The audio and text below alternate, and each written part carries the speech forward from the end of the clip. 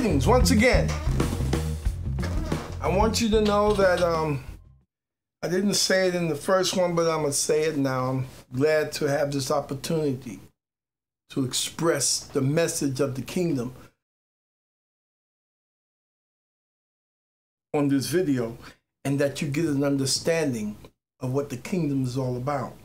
Many of the principles that a lot of religions have are kingdom principles. Once again, they call them religious principles, but they're kingdom principles. And what I'm not saying is that people who don't claim kingdom are lost. No, I'm not saying that. Not at all. The kingdom is the government. Religion is religion. Let me give you an example. Baptist is a denomination. Christianity is a religious term. And that's what only most people learned. I was back in that day too. I was at that time back in New York, and I was with this organization called the Church of God in Christ, a denomination, and another church, the Church of God. That's what I was ordained and licensed in terms of this world. But I learned something, and I watched, and I was a young minister at that time. And what I did was I traveled with a lot of the preachers, and one of the pastors took me in his wing. He was really grooming me. And I saw a lot of things that I didn't agree with, and I didn't have an answer for. And what it was is that I would go to some churches, and all the churches that I went to was primarily, we had to go to speak to other churches and whatnot, and they're all what we call African Americans, churches of color. I went to a lot of them across, especially in New York and Virginia. But I realized something. They had a lot of denominations. The Baptists had the Baptists, but they had Black Baptists. And then they had what they call white Baptists. And they had the Presbyterians. A lot of them was white Presbyterians and Black Presbyterians.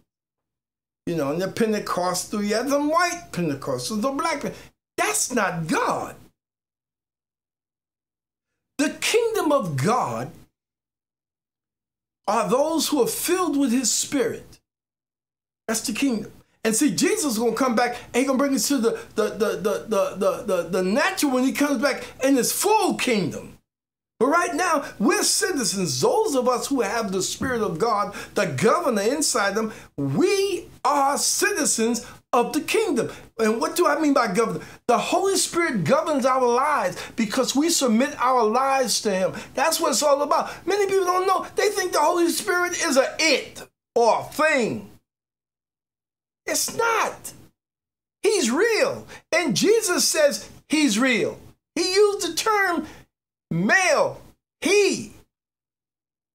Well, I could say a lot of things about that, but I want you to understand something. There's only one race, and this is what the devil have done to the world. You see, the world is his playground, because he know that in due time he's gonna lose. He's gone. So meanwhile, he's really pressing on to guide you away from the kingdom message. I've never heard so many quote unquote what they call Christians. Everybody calls themselves a Christian today. You go to Hollywood, you lie, you're back there. You know, everybody. You know, the principles. When you get married, you know, nowadays they call it, we're talking about principles now, friends with benefits. They get married and stay, before they get married, they live together for 2 or 3 years. Then they get married. And not long after that, they divorce. God has a standard. And a lot of the world system standards is inside of, quote unquote, what they call Christianity. Now, see, Christianity is a stench to me. Not the people, the word, the name. Why? Because everybody classify themselves that if they go to church, they call themselves a Christian. That doesn't constitute you for knowing the Lord. It doesn't. You have to be filled with His Spirit and the Holy Spirit. And many of them, they have a spirit, but I doubt very much if it's holy. That's my opinion when I said I doubt. We live in an age now that everybody, if the devil wants to control people, he does it through fear. And that's what's going on in this world today. Today.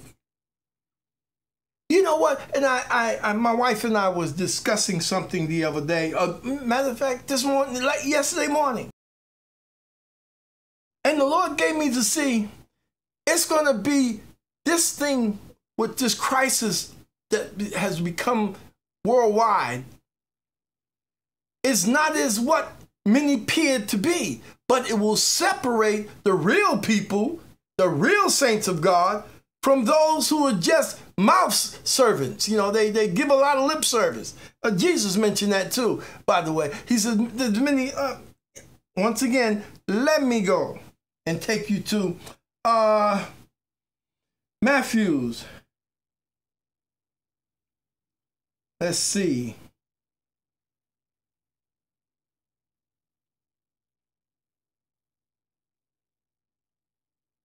Okay. Matthew, the 15th chapter. I always like to stay with the word and show you what's being said and what's being done. Because if you have any questions, and by the way, many of you who are listening, if you have any questions, by all means, you know, hey, if you don't know, ask me, challenge me. I love it. I want you to understand the significance of the kingdom of God. It's important. Going to church. Did you know it's not required? God never required you to go to church. He required you for one thing. And I'm going to go to it. John, the 3rd chapter, the 16th verse. For God so loved the world that He gave His only begotten Son, that if you believe in Him, He'll give you everlasting life. If you believe in Him. Now, the purpose of going to attending a religious institution, or let me put that aside, a gathering under a building, under a pavilion, is so you can fellowship with one another, not be entertained by a choir or a band or a lead director, choir director. It was so you can encourage one another. That was the purpose. Encourage one another. Because when you're out in the week and you're going through all this stuff, especially now with social media and what's happening, man, the enemy, the evil one, many people blaming one another, but it's the devil that's doing it. He's allowing people who are contrary to, don't know who they are, whether they're men or women. They have permitted that spirit to come into their lives. That's the deal. You have to stand firm on the word. Firm. And when you do that and you live according to His word, He'll empower you with the Holy Spirit. That means you submit your life to Him and you take your time. Because a lot of you, like myself at one point, you have to get rid of that religiosity, the tradition, those customs. You don't like people. And get out of your head. Get out of your head that God doesn't favor one color amongst another color. Since this crisis, I've seen so many quote unquote black individuals attack white individuals. That's not God. That's religion. That's demonic. Understand that. He loves you. In the kingdom, there's all nationalities. And once you come under the umbrella of the Holy Spirit of God, then you have one culture. Are you feeling me here now? One culture. That's the kingdom culture. Those are kingdom principles. Yeah, I'm from New York. I'm not from here, South Carolina. I was raised in New York City. I thank God he did, because he trained me there to be bold, bodacious, stand up, speak for the word. It doesn't matter who you are. Don't let your skin be dictate to you your salvation or your righteousness or your superiority. Look, when God separated the people, he did not do it through color. He did it through language. Now you go, for those of you who don't do your homework, I'm going to give you some homework. Go to Genesis 11th chapter and you'll see. He separated the people through language, not through color. Color has nothing to do with it. Jesus came in the body. He came to identify with his people. Because like I said in the last article, if you look in Matthew's, the 15th chapter and the 24th verse, he didn't come for the world per se. He came directly for the Jews. His father sent him for that. That was his purpose. But he had an assignment for another individual by the name of Saul, whose name was changed to Paul. Now you'll find that in Acts, the 9th chapter. He was the apostle for the Gentiles. Now what do I mean by the Gentiles? Talking about those cats, like I said before, they're Greek, Italian, German, French, Polynesian, whatever. We were all drafted in, and we were to be accepted by our faith in him. We wasn't back then. We didn't see Jesus back then. We didn't witness the miracles, but by faith we believe. That's why I say, your faith in the kingdom. See, faith has to have an object. And don't start condemning the people in the world, because they're in the world. You can't change them. And if you can tell them the word, if someone wanted to know, you can tell them the word. You know, your life will have to speak for you. My wife used to cut the grass. I don't do cutting grass. I did a little bit and I couldn't do cutting grass. I'm a city boy. I ain't cutting no grass. But when I saw my wife cutting the grass, I said, well, I don't let her cut grass. I'm going to go cut the grass. But I got tired of cutting grass, and I was glad when she said, honey, I can't cut no more grass. I was glad. You know why? Because I asked my Father, provide us with me, to be able to pay the lawnmower, because I ain't cutting no grass. He did so. Now, the life I live, the individual who cuts the grass wants to know about the kingdom, not about religion. He specialized in that. Not about religion, about the kingdom. You have to live in such a that your life speaks for you. I didn't tell him about the kingdom. No, your life has to speak for you on a constant basis. Constant. Live that life, whether you're in the UK, Papua New Guinea, whether you're in the US, Guatemala, Germany, France, Greenland.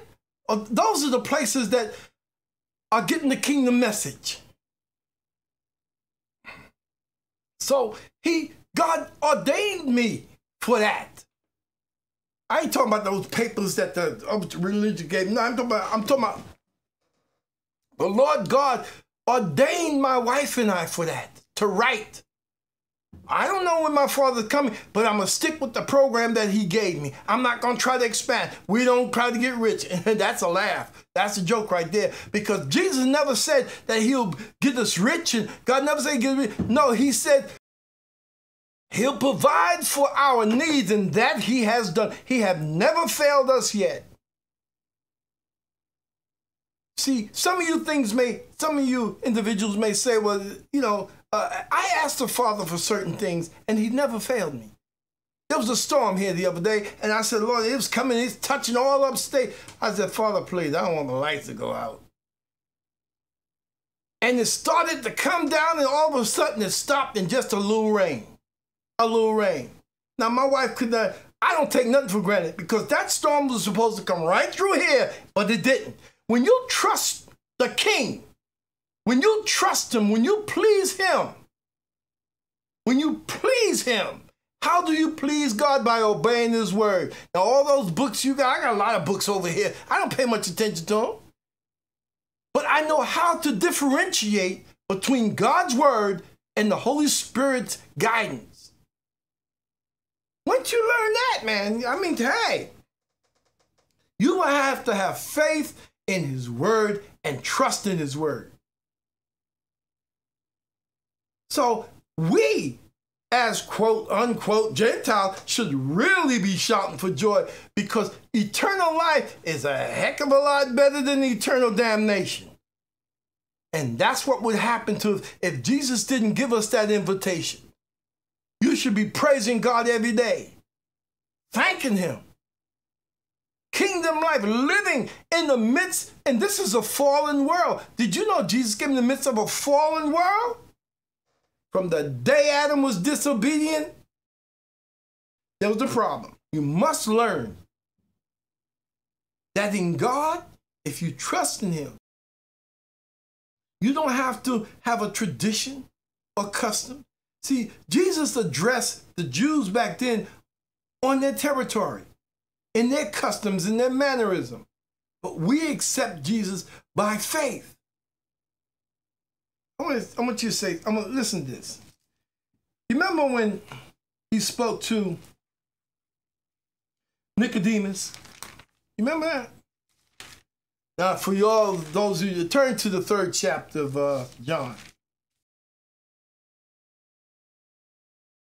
Let me tell you something. You want to know why I say the Holy Spirit is very important in the principle. Many religions have kingdom principles. They call it religious principle, but the kingdom principle. Because the king spoke and that's it. See, when the king speaks, you obey. Listen. Therefore, there was a man of the Pharisees named Nicodemus, a ruler of the Jews. This man came to Jesus by night and said to him, Rabbi, we know that you are a teacher come from God, for no one can do these things, do these signs that you do, unless God is with him. Now, check this out. He came by night. Why? Because he'd been embarrassed. All these guys, he's a ruler. And he's coming to Jesus. See, let me tell you something. Most people, popularity don't mean nothing. Because people are like sheep. Jesus categorized them as sheep, like sheep, and they follow. If you want to rule people, control people, do it through fear. They'll all come together. And most people are afraid of dying.